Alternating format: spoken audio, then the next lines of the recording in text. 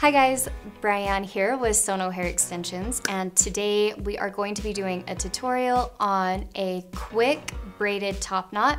So a lot of the times that I get inspiration for my own hair are when I'm watching TV, basically. So I spotted this at the ACMs and instantly fell in love with it because it's something that looks super easy but stylish and cute. So what you'll be needing is I'm going to be using 3 of my single clip-in extensions, and this is in ash blonde and the 20-inch length. So I'll be using these clip-ins, and you'll need some little elastics to be able to tie off 3 braids, so 3 of them, some hairspray, a comb, and that's about it.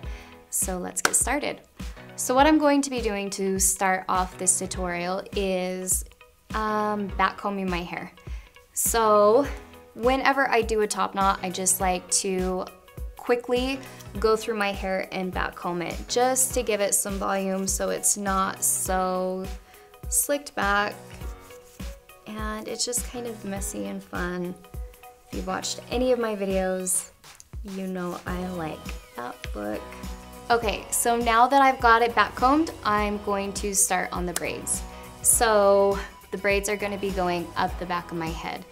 The easiest way to do this, you can either flip your head upside down and braid that way, or I'm just going to be sectioning off this much hair on the back of my head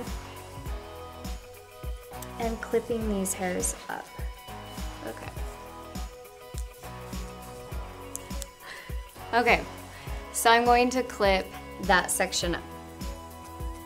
With my 3 single clip-ins, I'm going to be flipping them upside down and clipping them in 3 sections right underneath. Clip that one in. And then the 3rd and final one. Flip it upside down. I'm gonna go right next to the other one and clip it in.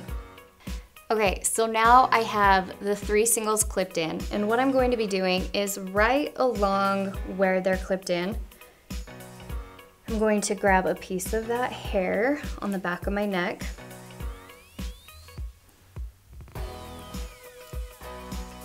and what I'm going to be doing is just doing a 3-strand braid.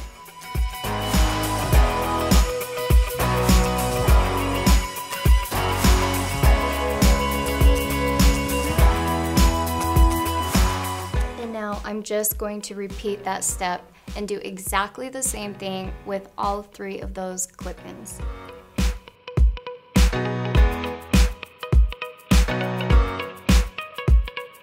Okay, so I finished the 3 braids in the back of my head exactly like I did the first one, and I'm just going to be letting my hair down now, and I want some pieces on the side left out, so I'm just going to be kind of pulling out just a little bit of that hair, just right on the side,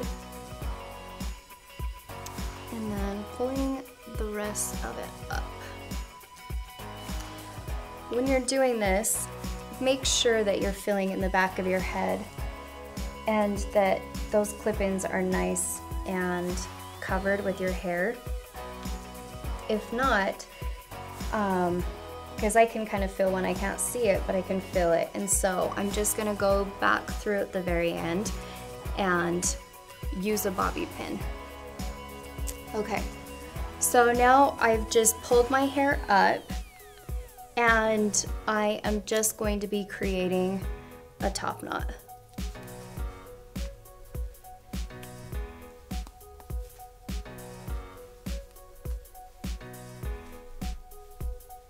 Okay, so now I have just my regular top knot that I always do. And with this, I'm going to be kind of, with my fingers, finding those pieces of braid because I want them I want these to be standing out. So I've got 2 right here. I'm gonna push this one into the middle so that I can use that.